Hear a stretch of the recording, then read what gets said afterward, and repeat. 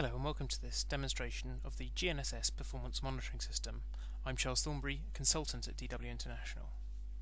The GNSS Performance Monitoring System has been developed by DW International to provide states with a real-time monitoring capability and to help them comply with ICAO Annex 10 guidance. ICAO Annex 10 requires states approving GNSS-based operations to record GNSS data for incident investigation. The GPMS is a dedicated solution for monitoring and recording GNSS data, and it has already been deployed and tested in service. The GPMS can be installed at an individual airport or networked across an entire state or region from a central control station. It comprises of hardware, off-the-shelf antenna receiver combinations, which DW assist in procuring, surveying for the location and installing. The raw feed, unadulterated by any manufacturer firmware, is fed into the software client, which you see here. We have a test antenna located near Amsterdam in the Netherlands, and what you're seeing here is the live feed data presented in a variety of ways. The data is recorded and can be played back using the same client. The data can be presented in a variety of ways, all of which are user configurable. Here we have the live data feed coming from our test antenna near Amsterdam, with just a small sample of possible presentations. On the top left we have the sky plot of satellites visible from the antenna location. On the top right we have the time dilution of precision chart, TDOP. On the bottom right we have a scatter chart showing the northeast position error. A little red cross is added every few seconds and we can see the cumulative results over a period of time. We can also zoom in and then zoom out to get a wider look.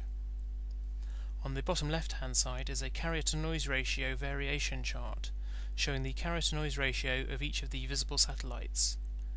This information can help determine the level of ionospheric interference which has an impact on GNSS and therefore GNSS based operations, especially during the upcoming solar max and in equatorial regions.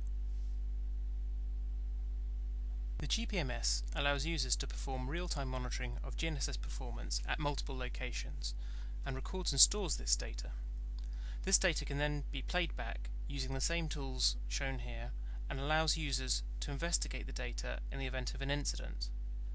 As well as monitoring and recording GNSS data and allowing for ionospheric interference monitoring, the GPMS can also be used to detect instances of signal interference, whether intentional or unintentional.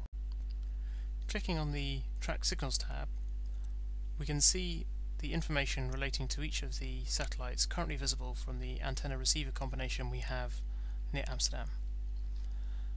Depending on the model of receiver and antenna you have installed, sometimes you can also see GLONASS satellites and SBAS satellites such as EGNOS. Switching over from the local area monitor to the wide area monitor, we're able to overlay